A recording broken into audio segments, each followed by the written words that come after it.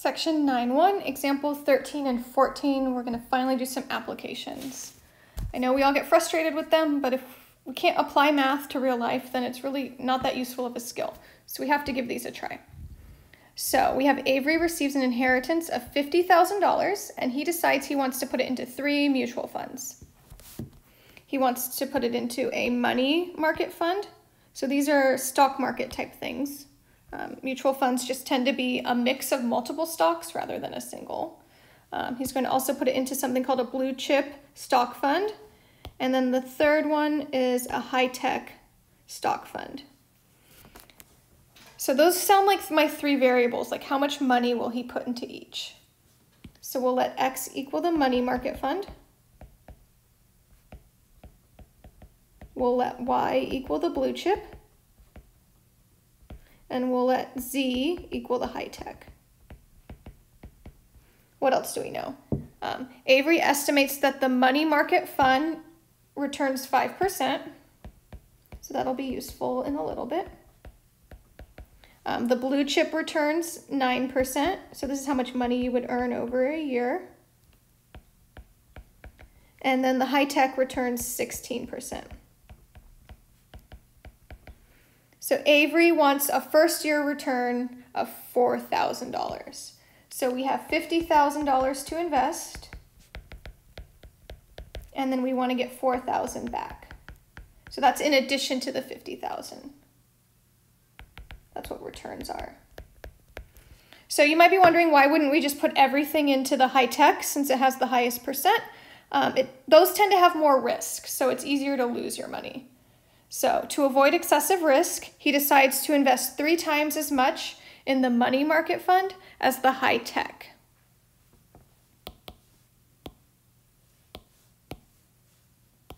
So we're going to put a little bit more money in the money market just because this one's the lowest risk. You're less likely to lose money.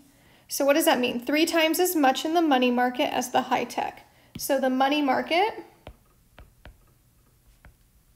or X, will equal 3 times the high-tech. So 3Z.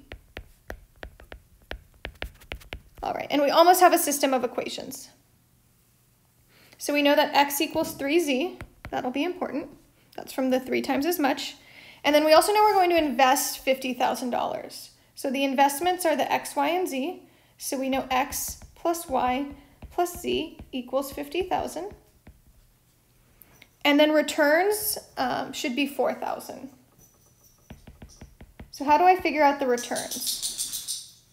So if we return 5%, that means it'll be 0.05 of X, the amount invested. If we return 9%, that'll be 0.09 of Y.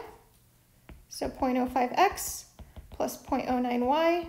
And so then Z would be 0.16Z for 16%.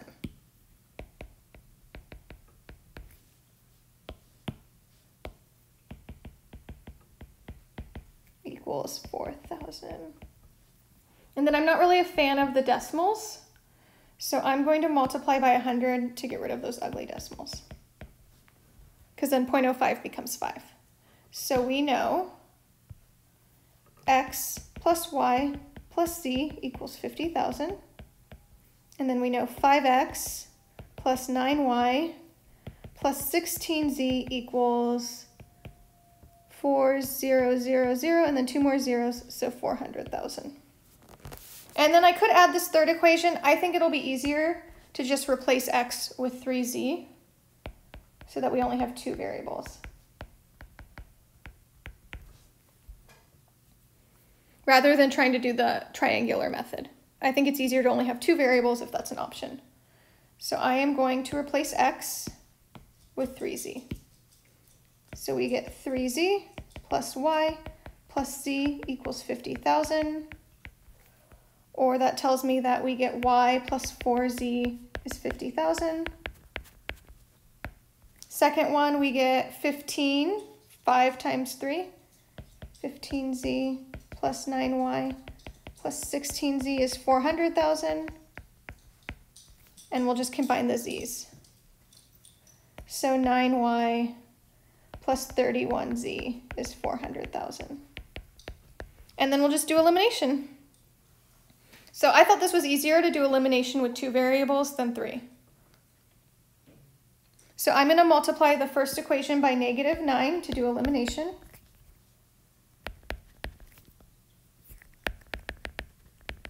And then we're almost done.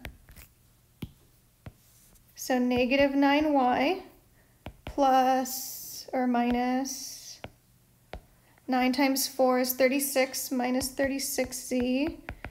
And then we get -450,000. Second equation is untouched, but the y's should eliminate.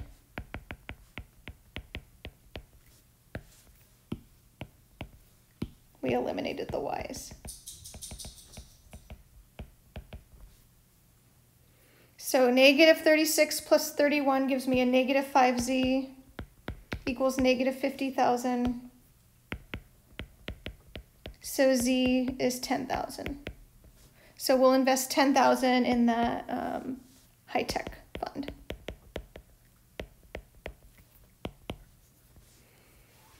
So let's go ahead and find the remaining ones.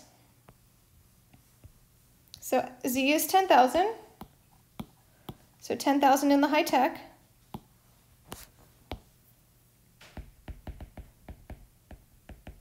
We know x is 3 times z, so that'll be 30,000. And then y, we'll just use one of these equations. I'll probably use y plus 4z equals 50,000. So y equals 50,000 minus 4z. So y is 50,000 minus 4,000, 40,000, or 10,000. So we'll put 10,000 in the money market, 30,000 in the money market, 10,000 in the blue chip, and 10,000 in the high tech.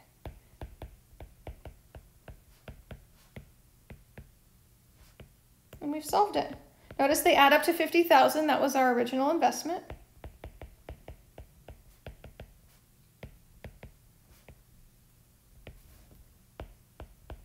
And you could calculate the interest, the percent, if you wanted to check that it adds up to 4,000. And we solved a system. So we'll do one more of these.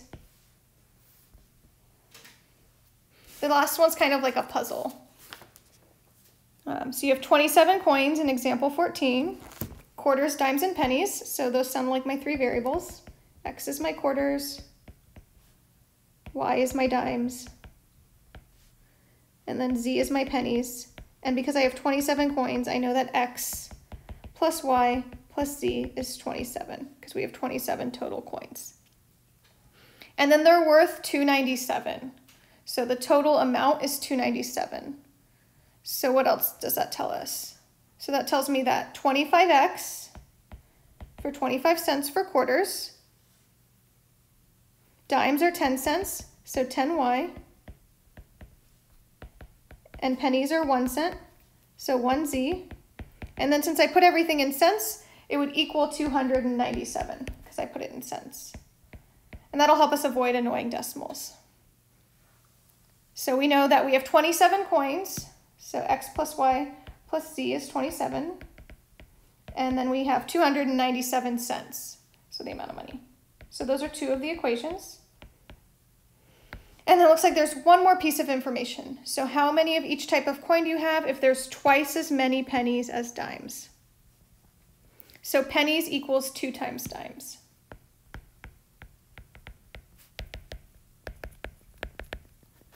So that tells me that z equals 2y. So I'm going to do similar to last time. Rather than trying to do triangular form, I already know z is 2y, so I'm just going to replace all the z's with 2y.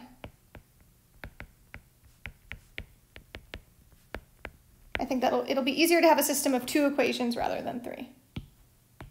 So x plus y plus 2y equals 27, or x plus 3y equals 27. And then 25x plus 10y plus 2y equals 297. So 25x plus 12y equals 297. And now you can eliminate either x or y, your choice. I think I'm going to eliminate y just because I have to multiply by a smaller number. So for x, we would multiply by negative 25. I don't want to deal with huge numbers, so I'm going to multiply by negative 4 to eliminate y. 3 times negative 4 will get me negative 12, and those y's will eliminate. So negative 4x minus 12y equals negative 108. And then I haven't touched the second one. And the y's should eliminate when you add them together. So add them together. I get 21x is 189. So we'll divide by 21. And I get x is 9 for 9/4. And we can just back sub to find y and z. So I'll use the slightly more simplified one. X plus 3y is 27. So 9 plus 3y is 27. Go ahead and solve for y.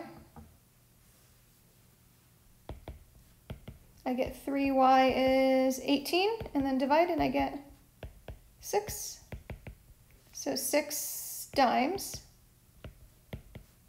And then we have multiple equations, your choice. X plus y plus z is 27, or I know z is 2 times y, so z would be 12 pennies.